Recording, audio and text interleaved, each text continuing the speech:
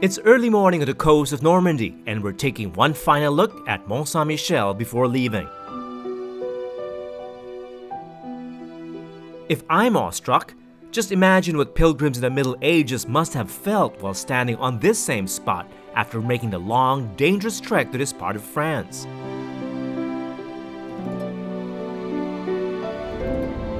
The peaceful, idyllic scene you come across while driving through the farms and villages of Normandy show little trace of the violent battles that took place during the 100 Years' War between France and England from the 14th to the 15th century, and more recently, during the Second World War between the Allies and Nazi Germany. On a nice day like this one, the beaches of Normandy would look like any other on the French Atlantic coast. Scenic, beautiful, calm. But on June 6, 1944, a different scene would unfold here. The color of the sea and the sand would be the color of blood. The blood of the men who lost their lives here. And that day would be remembered as D-Day.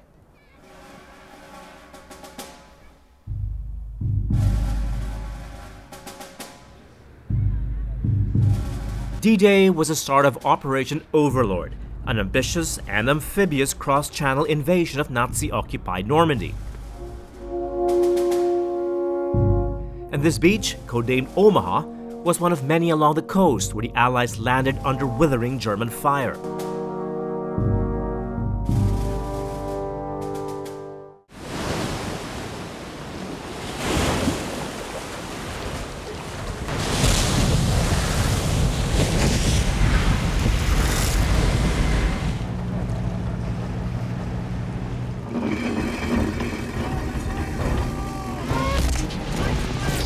The brutal and at times one-sided encounter between American and German forces on the sands of Omaha was the same one recreated in the famous Hollywood film Saving Private Ryan. At Omaha, there were between 2,000 to 4,000 casualties on the American side alone, and over 1,000 Germans. Both the Allies and Hitler's commanders knew that if Normandy fell, the road to Paris would be open, and inevitably to Berlin. An Allied loss in Normandy could have changed the course of history. That's why the Allied command couldn't take any chances, and neutralizing German strongpoints guarding the beaches was a priority.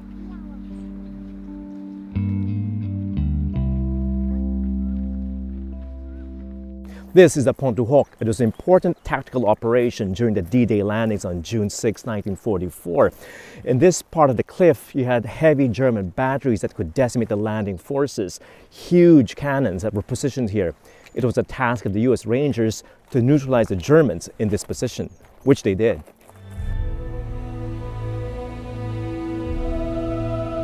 The Battle of Pont du Hoc is less known than the one that took place in Omaha nearby, but it was just as heroic. Hundreds of US Army Rangers were tasked with assaulting the cliff-top position from the sea beneath. To soften the fortified defenses, the Allies bombarded Pont du Hoc repeatedly. The craters from their bombs and shells are still around for all to see.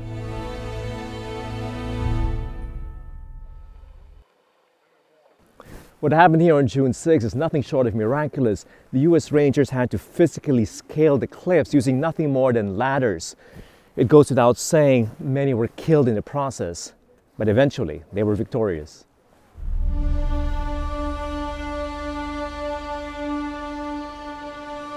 The majority of those killed or wounded were Rangers trying to scale the cliffs, but Pont du Hoc was eventually captured, one of the many daring feats that took place on D-Day. I guess this inscription says it all. These are the boys of Pont du Hoc. These are the men who took the cliffs. These are the champions who helped free a continent. These are the heroes who helped end the war. Signed, Ronald Reagan, President of the United States. The American soldiers who fell on D-Day, along with those who were killed in action in France, were buried at the American Cemetery and Memorial, overlooking the English Channel and Omaha Beach. There are 9,387 American military dead remembered here, though most of the bodies have been reburied in the United States since. while the names of 1,557 soldiers missing in action or whose bodies were never found are inscribed on the memorial wall here.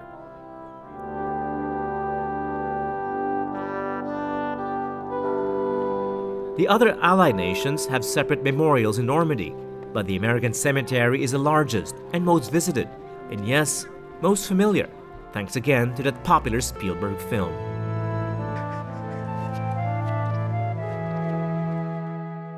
Every grave here has a heroic story to tell, but some stories are more popular than others, especially those stories that have made into film, like the movie Saving Private Ryan, which is based on the story of two brothers who are buried here, right here, Robert and Preston Nyland.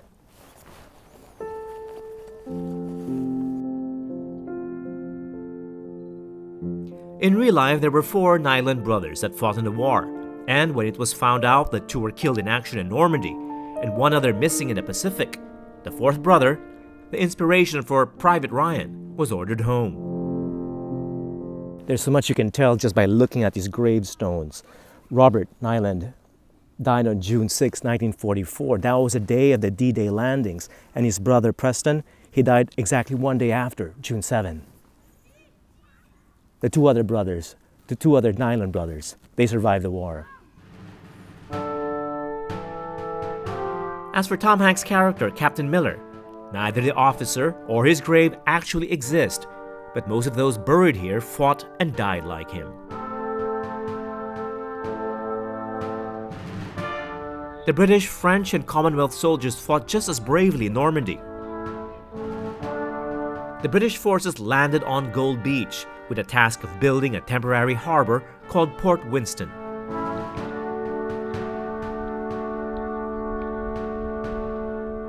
For the invasion of France, the Allies had to pick a part of the coast where the Germans were least likely to expect them, and therefore they chose Normandy. But the problem with Normandy is, although there were harbors in the area, these were very well defended by the Germans. And so what did they do? Well, they built a new harbor on the water.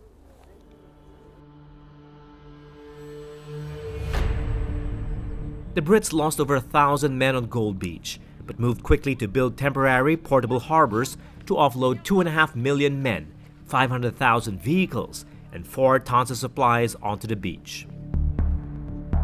If you want to relive history, some concrete remnants of the harbor were left on the water, and there's a good war museum in town that's part of the tour offered by Trafalgar.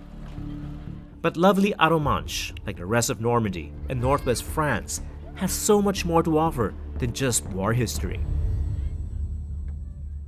Every part of France is wonderful for me, and everything has its own characteristics, because France is a country that's developed over the centuries. Different regions became French at different times in history, so each region has its own characteristics.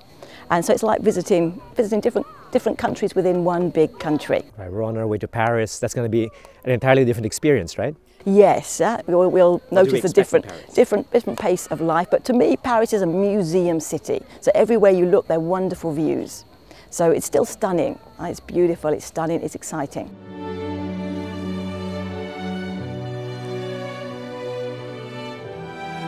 And that's where we're headed next. Another look at Paris and a hidden side of the city when executive class returns after the break.